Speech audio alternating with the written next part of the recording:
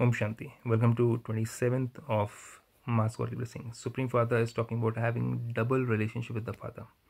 Let's explore what does this double relationship mean. May you have double attainment by having a double relationship with the Father and the Bestower of Blessing and become a constantly powerful soul. So one is relationship with the Father and a child as a soul. Second is Bestower of Blessings. So Bestower of Blessings is given by a guru or a guide. So he's a father also and he's also a guru also, guide. So all the powers of your inheritance from the father and your blessings are from the Bestower of Blessings. So whatsoever we inherit are the powers, peace, happiness, love, all those things which the Father gives us. And then as a guru, as a guide, he gives us the blessings, so that our mind, our intellect can be guided in the right direction.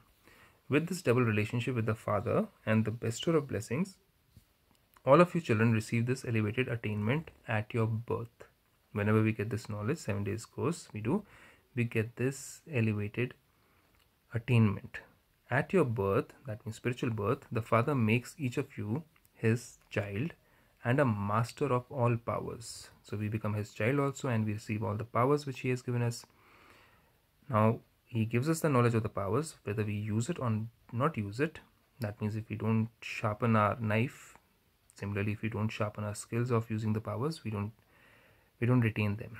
Along with that, at the moment of your birth, he, as the Bestower of Blessings, makes you into a master almighty authority and gives you the blessing of may you have all powers.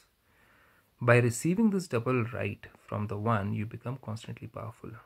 So he's given us all those powers, he's given us all the rights, he's given us the title of Master Almighty Authority, but how much do we use it? Somebody gives you a gift, you don't open it, you don't use it, it's of no use, right? Similarly over here, God has given us the gifts, but if we don't open it, don't use it at the right time, and we use our old habits, old sanskars, old nature, then obviously we're not powerful souls. Om Shanti.